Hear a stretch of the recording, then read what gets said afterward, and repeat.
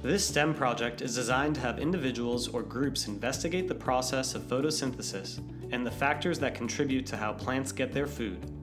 The goal of the project is for students to research how plants eat, identify the components involved in plants processing food, document the process of photosynthesis, and create a visual model illustrating the inputs and outputs of the process.